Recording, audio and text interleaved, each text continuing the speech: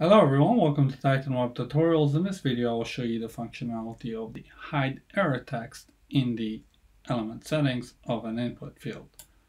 Alright, so I have an email input field on the screen, and the reason that I chose email input field that by default it comes in with the value rule of a valid email.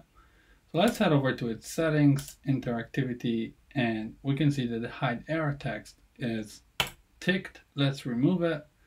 And let's show the valid text as well so we can see it clear. And I'll head over to the preview and refresh. And let's do something like so.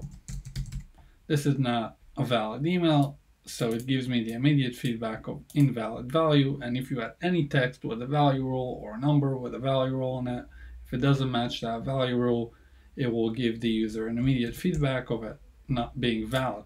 If I'll put in a valid email, I get a good message, and if I remove it, I get the invalid value. And obviously we can override what we're showing the user once that specific field is invalid.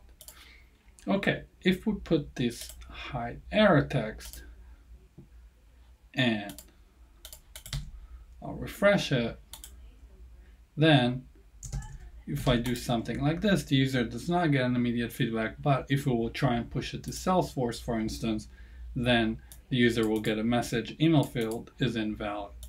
So it's just the immediate feedback. We'll still validate it before pushing it to Salesforce and show the user a message of that field not, or more fields not being valid. And this is how it's done.